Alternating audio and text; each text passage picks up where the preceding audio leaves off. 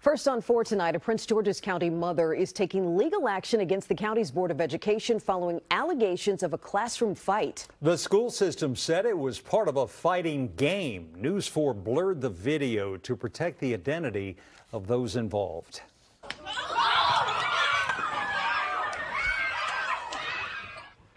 We were first to show you this video last week. Now, for the first time, we're hearing from the mother of one of the students injured in the fight. News 4's Darcy Spencer has been following the story from the beginning and has the latest. Give me a second, please. Sakona Graham wipes away tears as she talks about what happened to her 10-year-old daughter. That's her in this video in the classroom at Cora Rice Elementary in Landover, fighting a boy as classmates cheer and record on their phones. The fight happened in January, but Graham says she just learned about it last week. Videos of the fight are circulating on social media. And for my child to have to endure what she did, it's not right.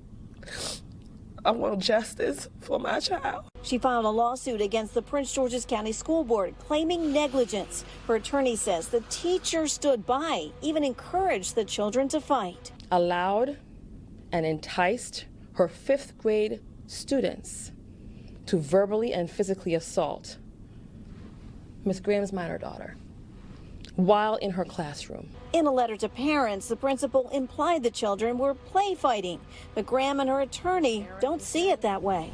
It is no game to fight in a classroom with 10-year-olds. Prince George's County Schools confirms the teacher resigned from the system, but did not say if it had anything to do with the fight. The principal shared a letter with parents promising to monitor children more closely and provide incentives for good behavior. Now, Graham says her daughter has lost her sense of safety at school. I'm beyond devastated. I haven't ate. I haven't slept. The attorney says the little girl suffered serious injuries, and her mom says she has not returned to class since this fight came to light. In Lanham, I'm Darcy Spencer, News 4. Now, News 4 reached out to the school system tonight, but did not hear back about the lawsuit.